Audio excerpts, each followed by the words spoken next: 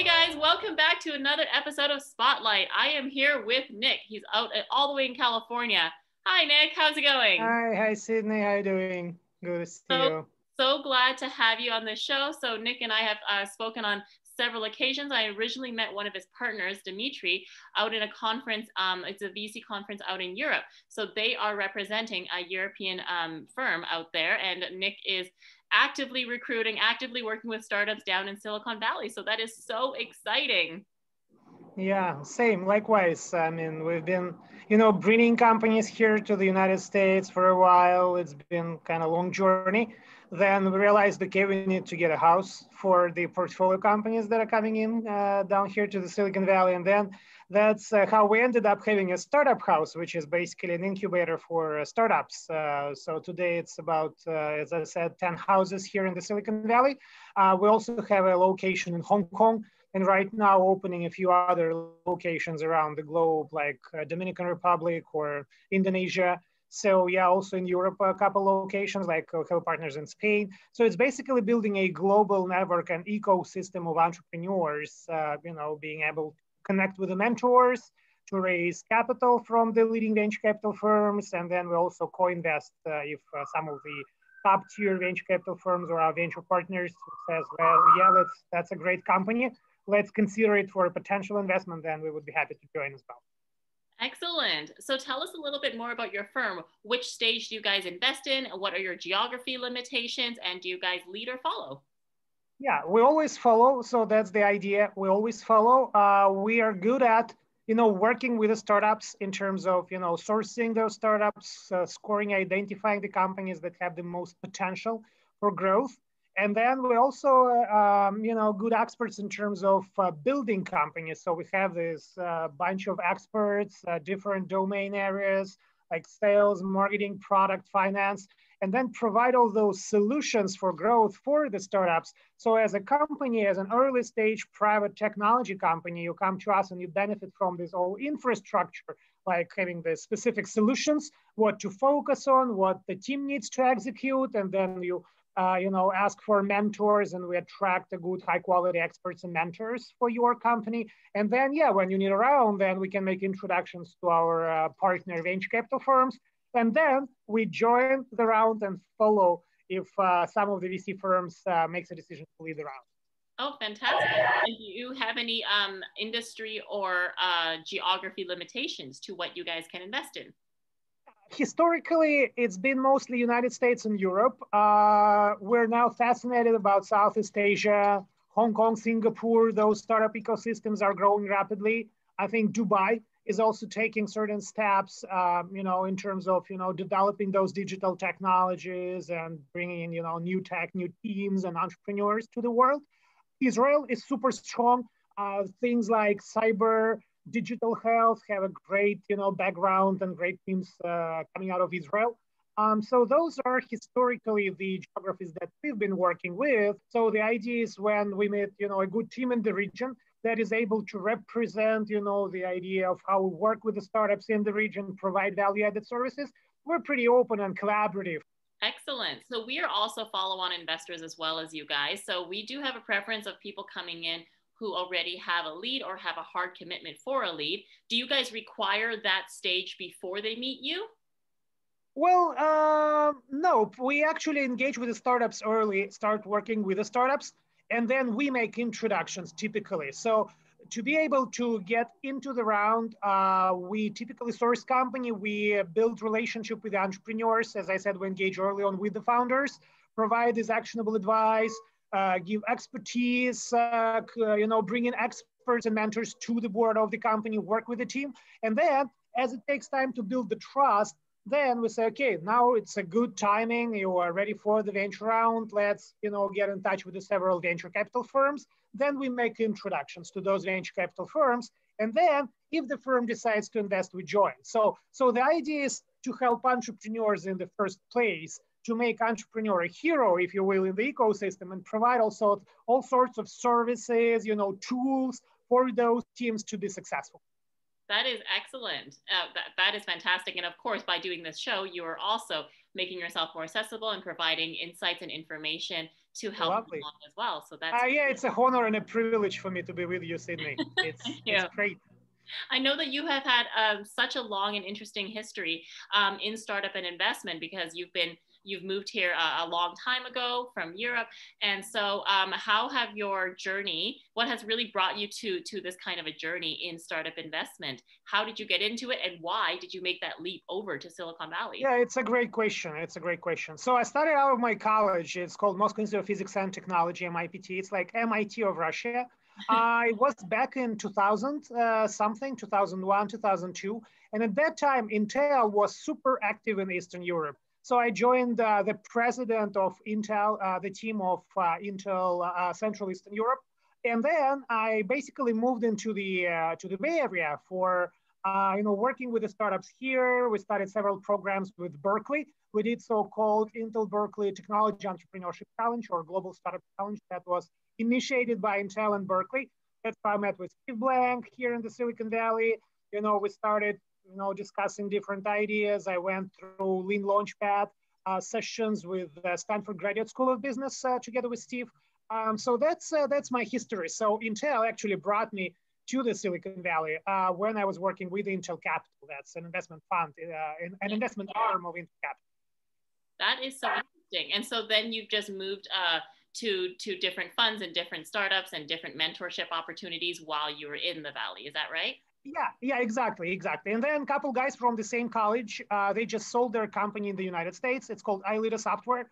And then they came to me and said, Nick, you're from the same college. It's pretty much like Stanford here. MIPT is kind of very close network. Yeah. So the guys came to me and said, look, we're thinking about starting a venture capital firm. Let's do it together. So I basically was on transition from Intel Capital to start abrt.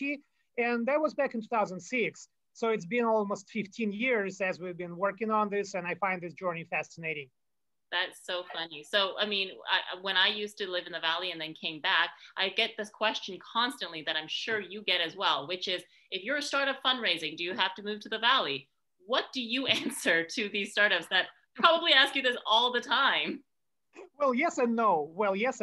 So the idea is I do have a number of very successful companies based out of Silicon Valley. In their early days, they raised the funding. At the same time, I have very successful companies based in Europe or, some other places of the world, like, again, with R&D in St. Petersburg, for example, that got to the expansion stage level. And they got super interesting they got to the certain level when, even the Silicon Valley venture capital firms got interested in them. For example, one of the companies that my co-founders have been working on called Veeam Software. So, for example, Sequoia Capital got interested in the company, though the company is based, on the East Coast mostly and has little operations here in the Silicon Valley. But at the same time, at the expansion stage, even local funds get interested in finding those companies. So if it's an early stage deal, then probably yes, the company has to be established here in the Silicon Valley to be able to successfully raise seed funding, for example. If it's an expansion stage like Series A plus, Series B rounds, then it can be a company from, from France, for example, or from Germany or from Moscow. And this company would still be successful in raising capital with the leading Silicon Valley funds. That's excellent. And so if you like knew of this company that was just moving there on day one to start raising, what would your advice be? What kind of tips would you give them to meet people, and how would you network in Silicon Valley? Because I remember living there. It's like a whole separate world from the rest of the world. But how would you describe it? I do feel that entrepreneurs, and the main job of the founder and the CEO of the company is to focus on the business in the first place. Lots of companies spend enormous effort and time on the fundraising. So that takes lots of founders' time, right? Yeah. So the more companies able to focus on actually building the business, getting to the certain point when it gets market traction, when it gets new customers, when the revenues are growing, and then it becomes an interesting opportunity which is fundable and has great capital efficiency. Then you basically have a number of venture capital firms coming into you and saying, look, we've been, discovering, want to, learn more about your business. Maybe we would be interested in investing in the company. And when the company shows traction consistently over a certain period of time, then those investors basically, line up and say, take my money. Yeah. Isn't that an interesting catch-22 that we have in our industry, like often and all the time, is you get money or you get offered money when you're not looking for it? Yeah, exactly. And so now, thank you, Nick. And I wanted to play a little game with you, so then we can get to know you a little bit better. So I asked you to take out 2 pieces of paper, and I believe you have napkins. Yes, okay. I do. As long as they're 2 separate ones, then that's fine. So on each of them, I just wanted you to write one thing that is true and one thing that is false about yourself that then we can guess. And then I'm going to do the same and then see if you can guess mine. Yep, done. Okay, so I'm going to show you mine first so then you kind of see how it works. So I'm going to show you these one at a time. One is I did my master's in France.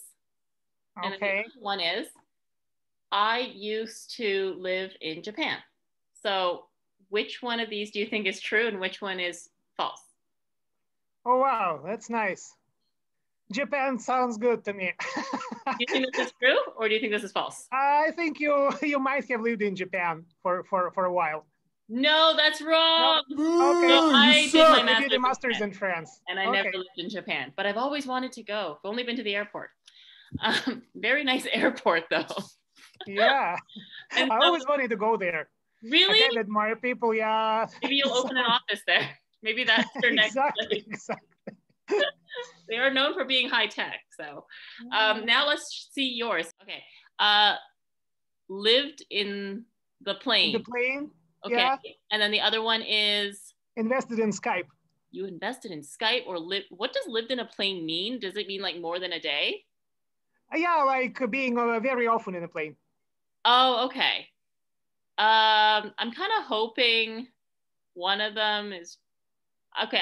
I'm hoping that the Skype one is true. Did you invest in Skype? Our very good partners did that. Mangrove Capital. It's a European fund. We have a joint history of investing together, and it's all started when the guys invested in Skype, and we got interested in working with them. So since that, we made more than 15 investments together in a number of companies. Right now, working on a joint fund. So I did not invest in Skype, but I'm a part of the team which invested in Skype. Oh, okay. So we both lost the game, unfortunately. Yeah. But we did get to know a little bit more about each other. And lastly, I would love for you to share an initiative or a platform or a startup that you are very excited about with our audience. Yeah, sure. So that all comes back to the vision of providing the most, all the available resources for the entrepreneurs to be able to grow their companies.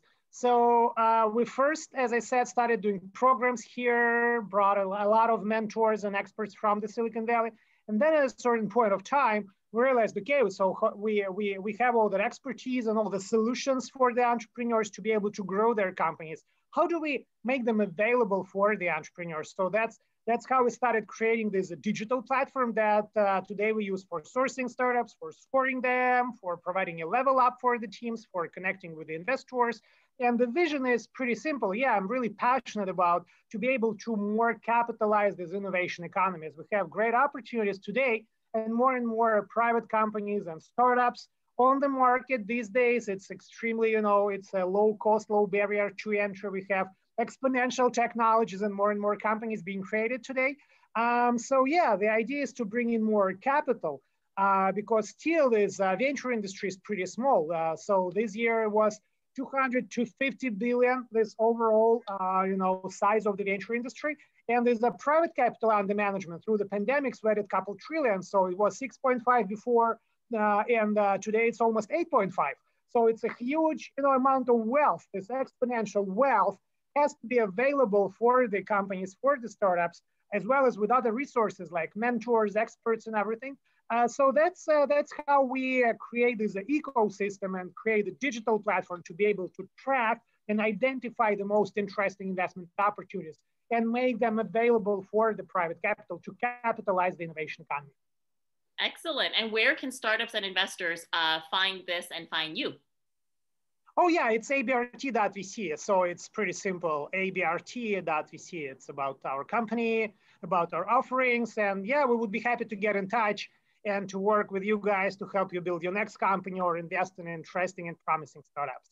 Perfect. And guys, we're going to link this in the description below. So be sure to check it out, and be sure to go and contact Nick and send him all of your great innovations as well as partnership deals. So thank you so much for joining, Nick. And we wish you a great, successful in your investments ahead.